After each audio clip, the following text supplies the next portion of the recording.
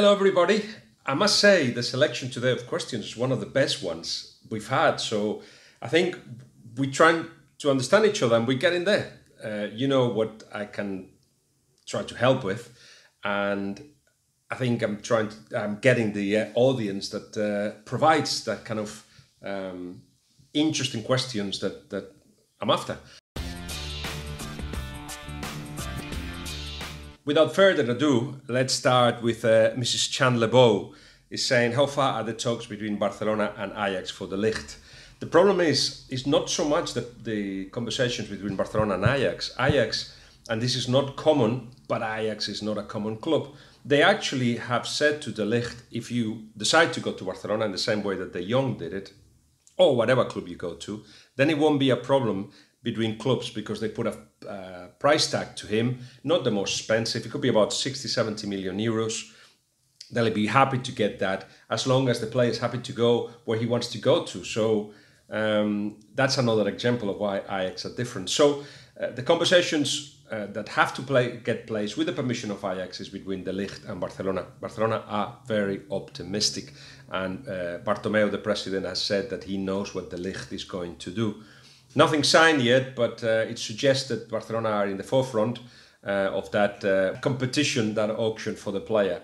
They seem to be very optimistic that it will be them who he would choose. Of course, remember, he's very close to De Jong, and De Jong will try his best to convince him to come to Barcelona. MMC Quaid 13, Michael McQuaid, he says, do you think Rafa Benitez will have an interest in the Celtic job if he leaves Newcastle in the summer? Priority is to stay at Newcastle. And the kind of offers that he got, which are like 10 million euros net a year, they come from Saudi Arabia and from China, which I don't think it's the place where he should go next. The battle is to stay at Newcastle if he gets enough support. If he doesn't stay at Newcastle, I think the Premier League will be the competition he would like to stay in. I think that will be the target. Another matter is which club will actually go for him. Because I don't believe there's been offers yet on that department, but that's where it all stands. He wants to stay in the Premier League, and Premier League will be his big target. Andy Burns in courtside that it says, will we be able to build on from this year at Espanyol? There's a good team emerging, could be very promising few years ahead under Ruby, or will the promising players be sold off to the cycling vultures? The cycling vultures, who've taken some of our players, have allowed Espanyol to be safe financially. So I wouldn't call them vultures in case they get upset and they don't come back. But Espanyol is a team that sells, there's no doubt about that, but also that produces players. You're absolutely right, there is glimpses of something special happening, and Ruby is the perfect manager for that. I've got no doubt about it. Against Levante, for instance, Espanyol played really well and we should have won. Didn't happen for different reasons, but Marc Roca looked amazing. The plan is, now that Espanyol are sorting the finances, to be able to get the team together and not to get rid of anybody of importance this season and to keep improving the side. They are looking for fullbacks, they're looking for centre midfielders, and up front, we more or less sorted, but let's see what happens with Sergio Garcia. But yes, I think the way for Espanyol to get us happier and more involved, it's for them to build this team and give it some more youngsters like Pulido, who played, of course, at the weekend, see him a bit more. Melendo is doing great, another player has come through. If Hermoso doesn't go anywhere, and it seems like he will stay, it will be a way of growing. There's enough pointers there to say that I'll be excited to watch Espanyol in a way that I haven't been for a long while, I must admit. Barat Saikia 13 says, who do you think will progress into the finals of the Champions League? I'm not very good at guessing these kind of things, but I'll say one thing. I cannot not trust Spurs anymore. I cannot say, I don't know about Spurs. I do know about Spurs. They're made to win.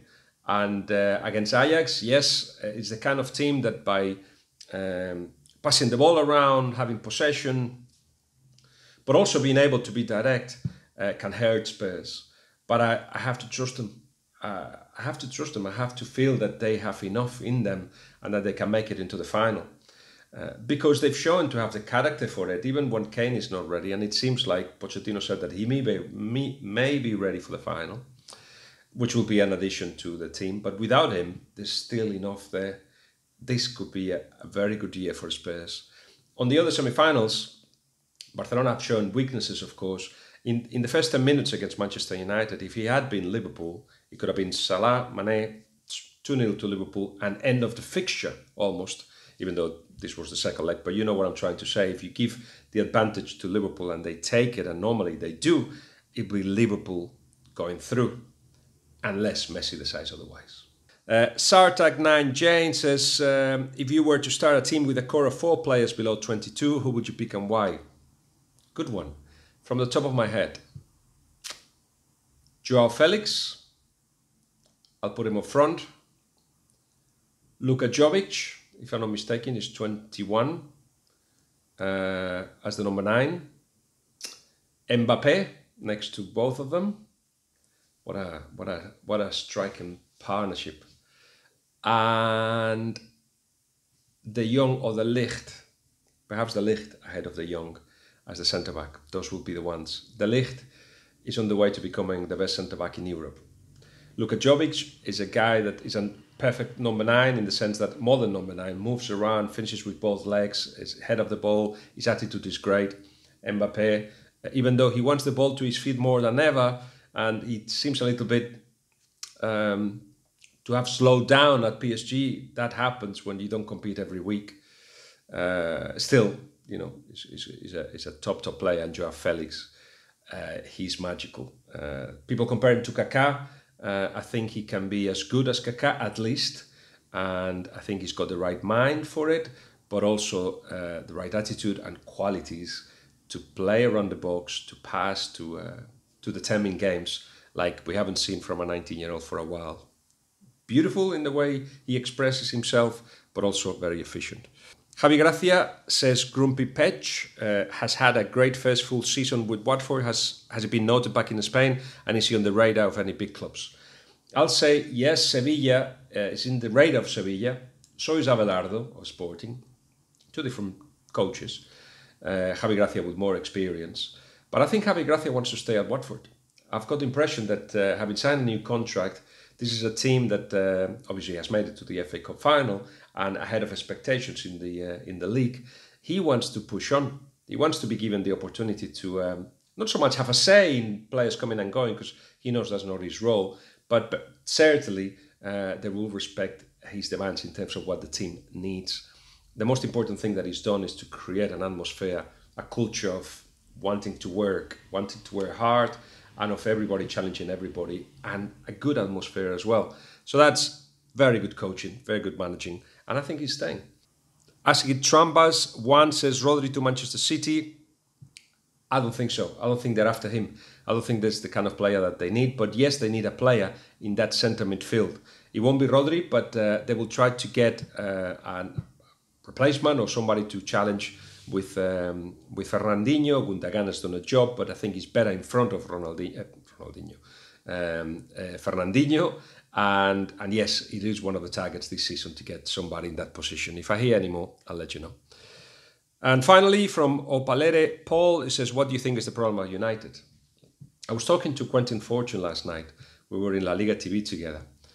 And I started saying, and then other things came out, that for United to actually challenge again, and it's going to take a while. They need to change the culture of the club. And if people think it all started with Mourinho or even with David Moyes, I think they're wrong. I do have the impression that in the last few years of Sir Alex Ferguson, things already were happening, transformation of the club and football, which was not being addressed.